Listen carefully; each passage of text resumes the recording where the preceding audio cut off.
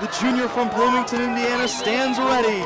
He runs up, he takes the kick, and he scores!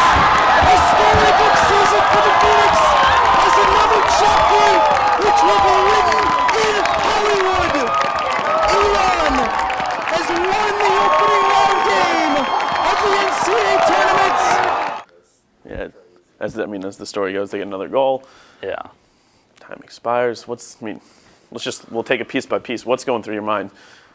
Time expires, we're going into PKs. What are you thinking right then? Going into the penalties against Clemson, penalties is a place we found ourselves before. Obviously in the App State game, we got 9 deep and only missed 1. So that was something that we kind of knew that we could hang our hats on. And penalties is really just a test of skill and mental fortitude. And we do a lot of conditioning and work really hard to be in shape. So that sort of helps with the fatigue at that point, which makes your skill a little bit better and also provides sort of that mental strength that you can do this, you can persist and all that stuff. So we just try and, at half field, we're just trying to like crack jokes and like make each other laugh. And some people are better at it than others, but everyone's just trying to relax everyone because a penalty is just so simple. And the only way you can like mess it up is if you really choke. Well, fortunately for us, nobody on our team really choked. Being 4th on the list, I didn't think I was going to have a chance to win it, but Clemson had missed 2. I believe Nathan made a great save on 1.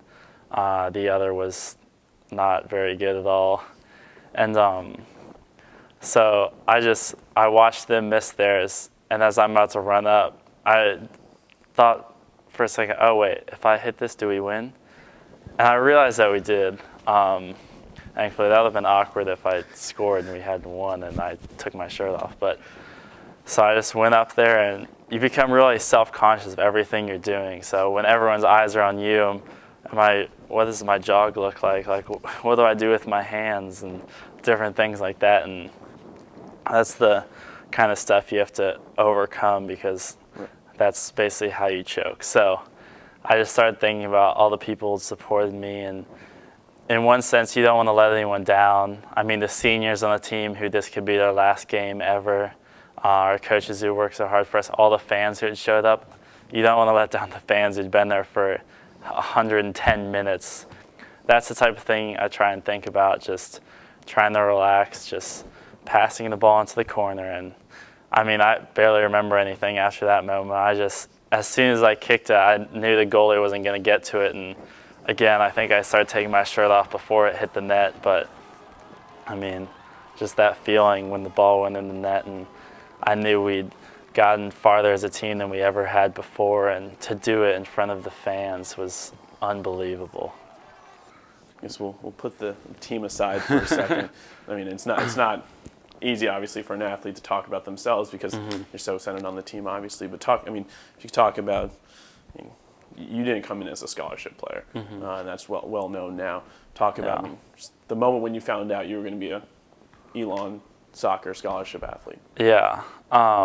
Well, I guess the process, I did come in freshman year as an unrecruited student. Coach Powell never heard of me at the time. We just sort of randomly met in the gym, and I emailed him and was hassling him about, hey, I'm pretty good at soccer, you should let me try out.